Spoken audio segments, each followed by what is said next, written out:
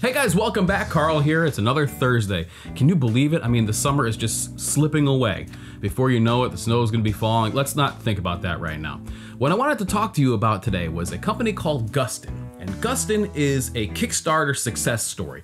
They began on Kickstarter and then they started their own business model, which is very much the same. So it's kind of crowdfunding. The way it works is you'll go on their website, you'll take a look at what they have to offer. They keep offering new things, and every week it seems like they'll come out with a new product. You can go there, you can back it, and if it gets funded, well, then it goes into production. A couple months later, you'll get your garment in the mail. So my latest acquisition from Gustin is this pair of Selvedge jeans, and this is a really unique combination. So this has a red weft, which you can see on the inside here, and then the warp is an indigo, like your typical denim jean would be, your typical blue jean, and it makes this really interesting kind of dark purple, almost plum color. I just thought it was really, really interesting, really unique, and I'm very, very happy with it. So let's go a little bit into the construction of this pair of jeans. So Japan has really cornered the market as far as Selvedge denim goes.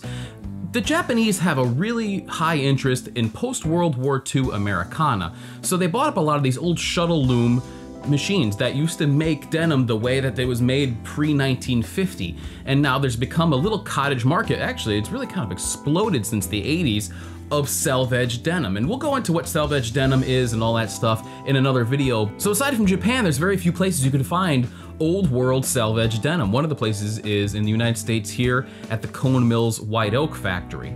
So Gustin will source their denim from a bunch of different mills, depending on what they're after, especially when it comes to unique combination of colors like this. One of the only other companies I've seen do something similar is Naked and Famous Denim, who really make some interesting combinations, and they do things with hemp. They even have a pair of glow-in-the-dark jeans. If there's enough interest, maybe I'll do a review on one of those in the future. So obviously the denim is front and center on a pair of jeans like this, but a few of the little details is what makes the difference between one manufacturer and the next. So some of the things that I really like about the Gustin jeans is the fact that they have little recessed rivets, and that may not seem like anything important until you go and lean against your car with a pair of Levi's and you scratch your finish. Another thing that's common to see in a lot of these Selvedge companies is button flies. And what I really like about the Gustin button fly is that they have these really chunky, kind of thick buttons. And most buttons will be thinner, like this one here, the main button, but these are really thick. So when you're digging there and you're trying to make these up, especially when it's new and it's still stiff, it makes it pretty easy to do. That right there is one of those things that I wish I could have on every pair of button fly denim that I own. So the front pockets are completely lined, you'll see that there. The back pockets, however, are only half lined, so the lining only starts about halfway down the back pocket.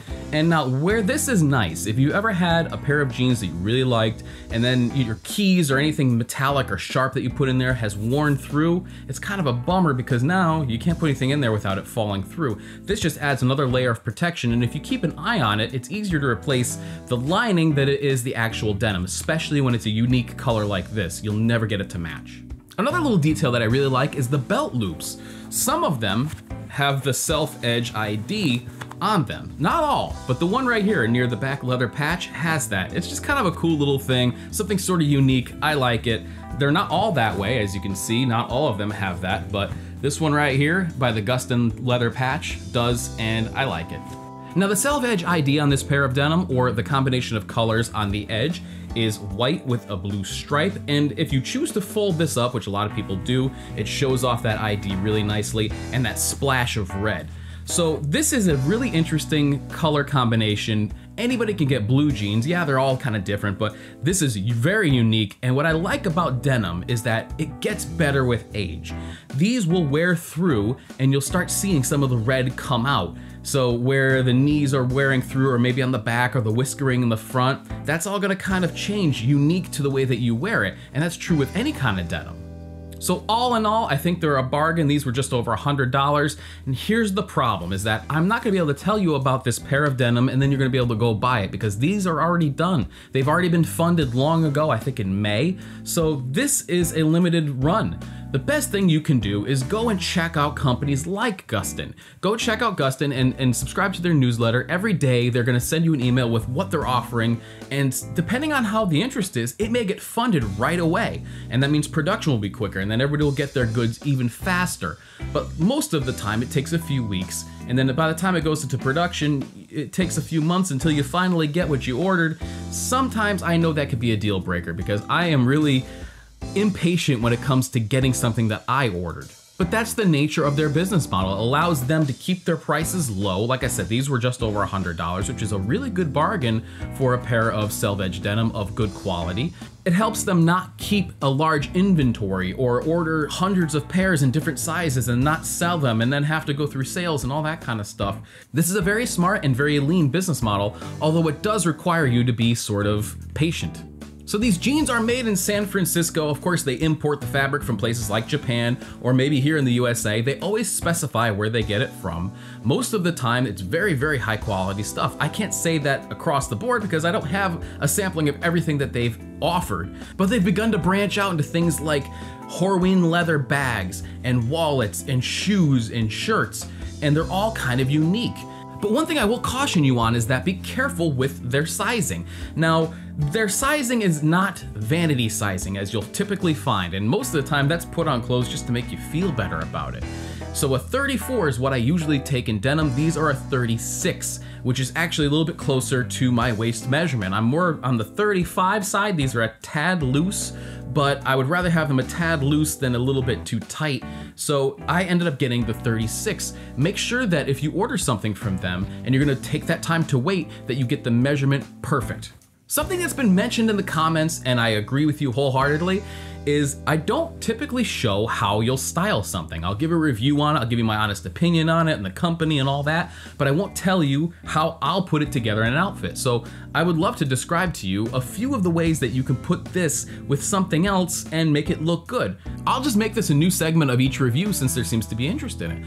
So this being a very saturated, very deep shade of purple, one of the best things that you can do to match up with it is take a look at your color wheel. This is really important. As a matter of fact, I always have one saved in my photos on my phone just for quick reference. And if you'll notice, the violet red, which is what I would consider these, is directly across from green yellow, which means that those are complementary colors, and it's a very bold contrast. So if you put a greenish yellow shirt with these, it's gonna be a pop of color, like, whoa, here he comes. It'll look good together, but if you like bold, that's where it's at.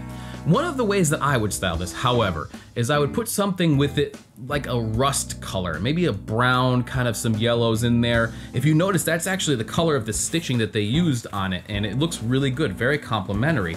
So something like that would look good, not so in your face, which isn't really my style. I don't want to shock people with what I'm wearing, but something that is a little bit more harmonious like that and a little more subdued would be perfect. So if you had something that was like a straw yellow, a brown, it would look excellent with this. But honestly, people don't give violet or purple enough credit. I think it's one of the most versatile colors out there. It looks great with hues of red, it looks great with blue, it complements most skin tones. It's a really versatile color, and I've found myself reaching for purple, violet ties and shirts more often than almost any other color. It just looks really cool, it's kind of unexpected, and it's unique. So if you haven't checked out Gustin already, go and check them out. Subscribe to their newsletter so you get alerts every day on what they're making. They're doing some really cool stuff at really affordable prices. Thank you so much for watching. I will see you next Thursday.